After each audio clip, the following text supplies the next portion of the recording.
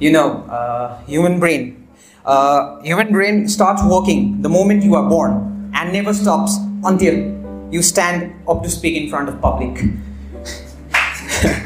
Don't love a poet. Don't like a poet because he knows how to use punctuation, when to stop when you are babbling, and when to shoot you with the kisses.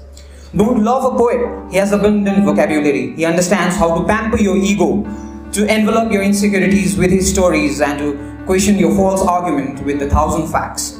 A poet will fix a black hole in your life. He will read you out poems of William Blake at night until you fall asleep like a little newborn baby.